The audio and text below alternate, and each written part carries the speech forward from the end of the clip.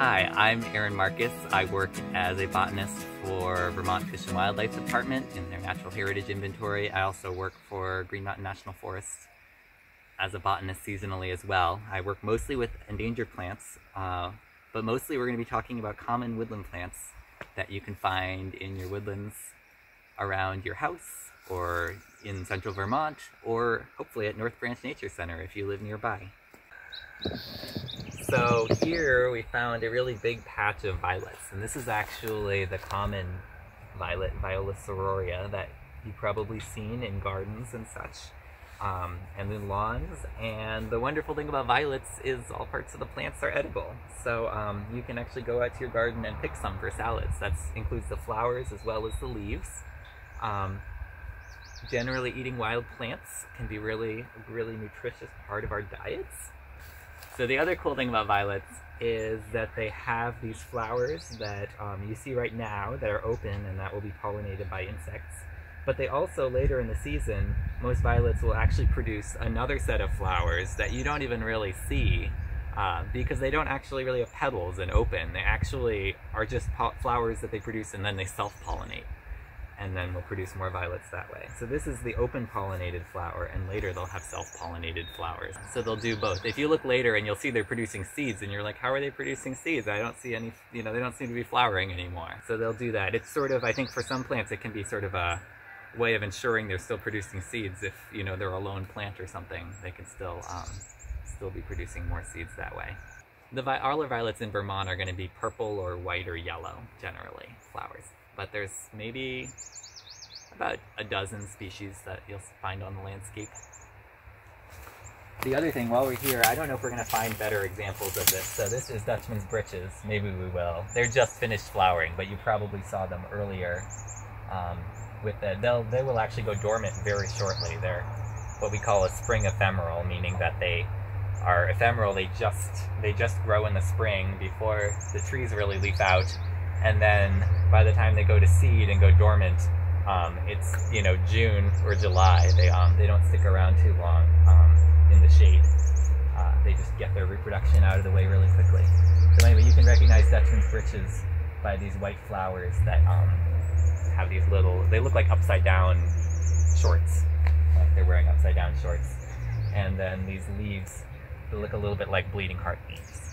So we are sitting in a field of lots of plants, actually. I'm sure the first thing that probably pops out are all these dandelions. But what I actually wanted you to notice were these beautiful strawberries that are in flower below everything else. If you see all these white flowers down here, these are all wild strawberries, Fragaria virginiana, or Virginia strawberry. They are a very common plant in Vermont, in fields, also sometimes in the woods. But you'll especially find them abundant sometimes in old fields. And as many of you probably know, they're very tasty. If you come back and visit these flowers in June, I think it would be June, yes. So if you visit these plants in June, the fruits are actually really cool. They're a bunch of fruits that are actually fused together. So each of those seeds you see on the strawberry, on the ripe strawberry, actually is an individual fruit that just merged with all the fruits around it.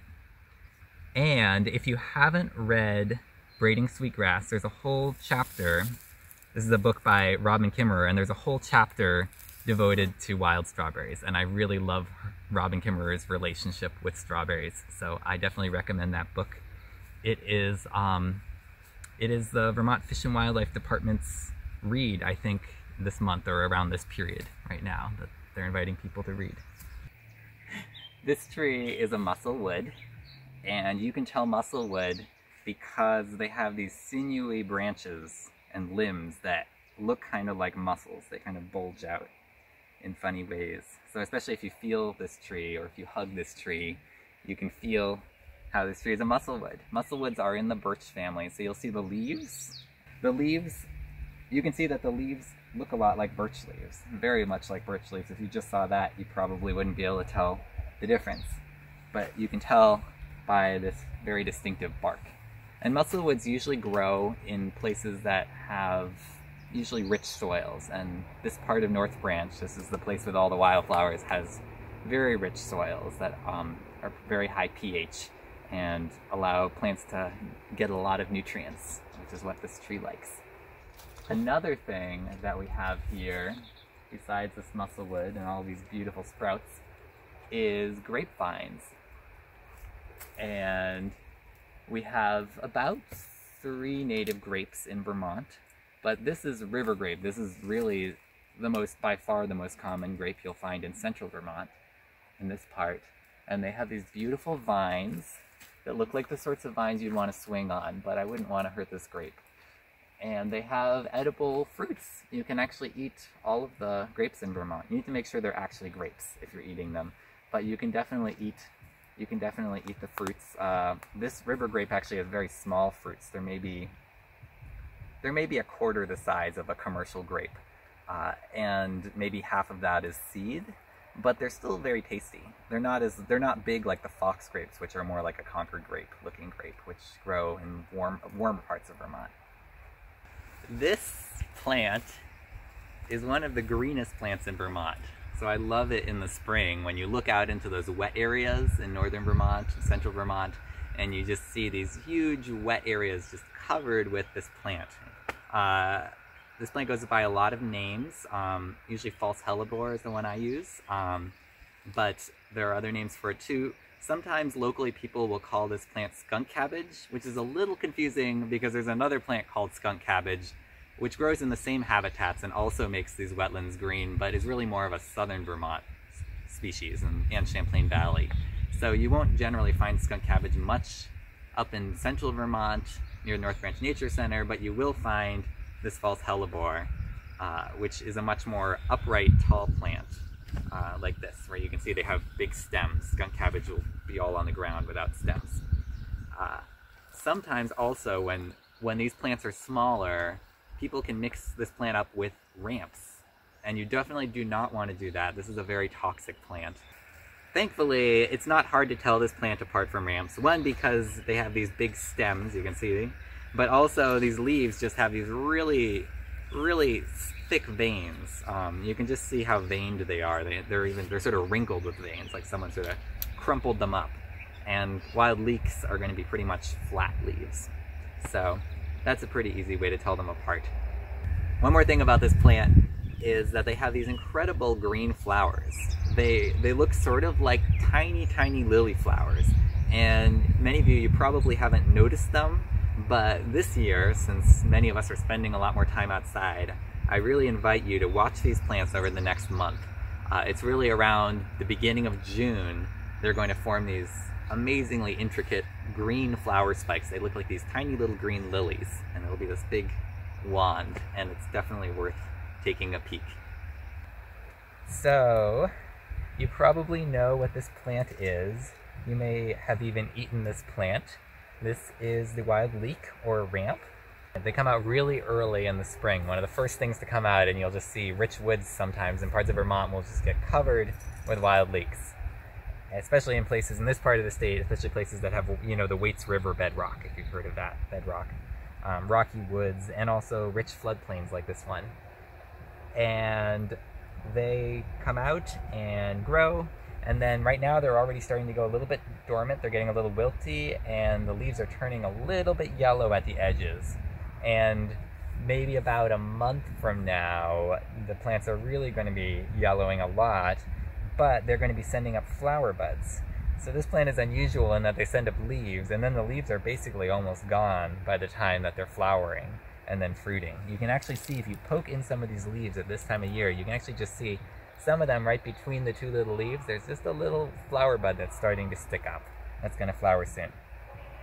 Now, if you want to harvest leeks, I would make sure you go to a place that leeks are abundant, because you definitely can, this is a plant that can definitely be over-harvested, and especially this year, I think it's important that we all have food security, that we're all eating and getting the food we need, and it's also important that these plants survive. So one thing you can do is just pick the leaves and not the bulbs, and then the plant, that same plant, is able to grow again next year.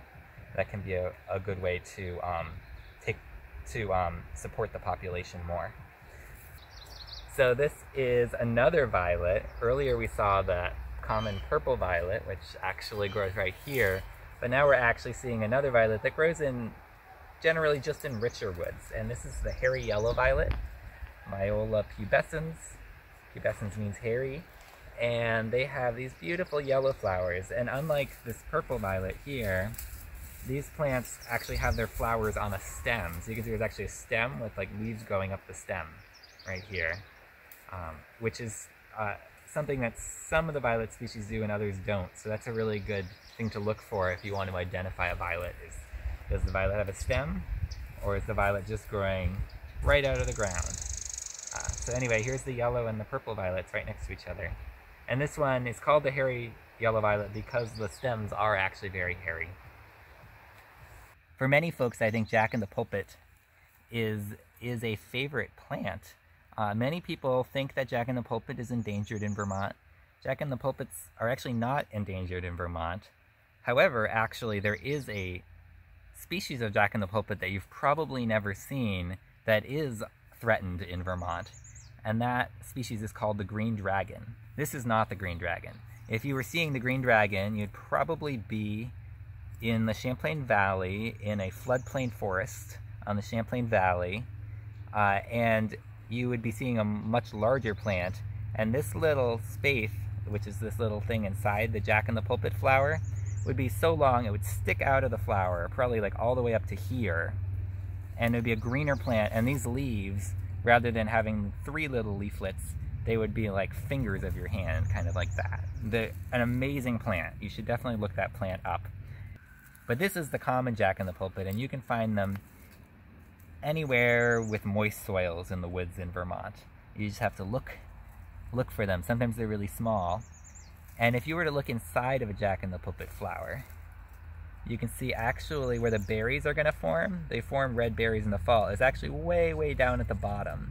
There, those flowers are actually way at the bottom. And something that's really cool about jack-in-the-pulpits is that they typically will change sex during the course of their lifetime. They're not the only plant. There are plenty of plants that do that. Dwarf ginseng is another plant that will periodically change sex. I think one study I was seeing said that 25% of the plants in a population changed sex in a year. And I mean, often when we're saying change sex, it might mean that they're changing from being one sex to being both sexes. It just goes to show how variable and creative and diverse nature is when it comes to sex, just like humans. Many of you have probably harvested this plant or eaten this plant. This is the ostrich fern, from which we harvest fiddleheads sometimes.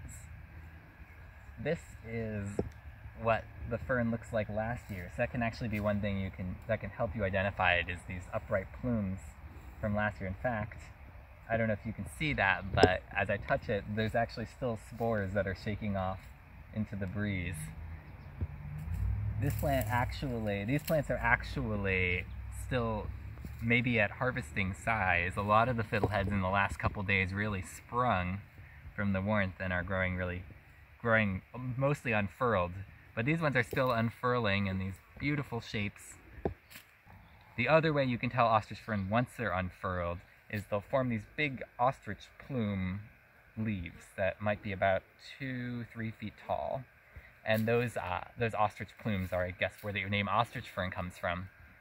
They will be green and stay out until maybe September. They'll go dormant a little earlier than a lot of the other ferns. One thing that's really neat about ostrich ferns is just how they come out intermittently at different speeds. So you might find one patch at a site like this where the ostrich ferns are really still small and just emerging. This one here, they really are just starting to emerge. And then you'll find other plants that are full grown at other places. And I don't actually know exactly why that is. It probably has something to do with them. They're probably measuring something. I don't know if it's when they were last flooded or what temperature it is in that part of the woods. But certainly you can see this in different parts of North Branch, how they space themselves out. One plant you might confuse our beloved ostrich fern with is this fern right here. This is the interrupted fern. Why is it called the interrupted fern? Well, because some of these fronds, like this one, have leaves that are normal leaves at the bottom, and then in the middle of the frond, interrupting the frond, they have these spores on these middle leaves. And then as you get up toward the top, which isn't unfurled yet, they'll have more normal leaves again. So normal leaves, spore leaves, normal leaves. So the spores kind of interrupt the middle of the frond, which is really cool. So take a look at those when they unfurl. These grow, interrupted ferns, similar to fiddlehead ferns, grow in wet areas, so they'll be in a lot of the same places. You do not want to harvest interrupted ferns. You don't want to harvest cinnamon ferns either, which look similar, but they're going to have spores up the whole frond. You can tell most easily probably the interrupted and cinnamon ferns because they have really hairy, kind of scaly brown stems, while you can see the ostrich fern has these really clear green stems. They will have these sort of brown chaffy scales that come off, but they're not woolly. Like, these are kind of woolly in the way that they're on the stem. I know we're mostly talking about really showy wildflowers. This is a wildflower that's not very showy, or it might not be very showy to you, because the flowers are green. This is a grass. In fact, this is one of the bluegrasses. Many of you are probably very familiar with looking at Kentucky bluegrass, which is one of our common lawn grasses. Despite the name Kentucky bluegrass, they're actually a native plant to Eurasia that's introduced here. However, this is actually not lawn grass, so you may get that first impression. This is a wild woodland native grass that's related to Kentucky bluegrass, but this is a native grass called Poa elsodes. And one thing I love about this grass is the way these grasses can grow really well in the woods on their own, but they do really seem to like human paths. So we kind of help them out. And you can see here, if you look back at this path, you can just see how they really kind of follow this edge of the path really tightly. I don't know for sure why, but usually plants that follow paths like this, it usually has something to do with well, they're very tolerant of trampling, because they can just pop right back up or just send up a new shoot, just like mowed grass can. And they also they might benefit from the decreased leaf litter. Like, because we're walking on this path regularly, the leaves get pushed aside. And so they may benefit, I'm not sure about this, but they might be taking advantage of the more bare soil here to germinate initially. Also, while I was just talking now, I just noticed a little nut on the ground, and you might find these at North Branch Nature Center. They're pretty rare to find these days. This is a butternut. And the reason they're rare to find these days is because our butternut trees are mostly diseased with a canker now. There's an invasive fungus that's been killing the great majority of our butternuts. But occasionally you'll find healthy ones still, and hopefully some of them will survive. Some of the trees here at North Branch Nature Center are still producing nuts, so that's a really good sign. Usually if you want to go looking for butternuts, the trees, usually going down to rivers, floodplain forests and rivers in central Vermont is a great place to look. You will also find them up on mountain slopes and such where the soil's really rich. But rivers, because of the constant flooding each year, brings in new soil and can keep the soil really rich too, so they like that. And if you're driving along rivers in Vermont these days, you'll often see lots of dead snags, and many of those are butternuts that died in the last 10 years. I really love these nuts. The squirrels clearly do too, because this one has been eaten. They are edible, but I wouldn't recommend eating butternuts anymore just because there are so few nuts that are being produced that I think they need every nut they can get.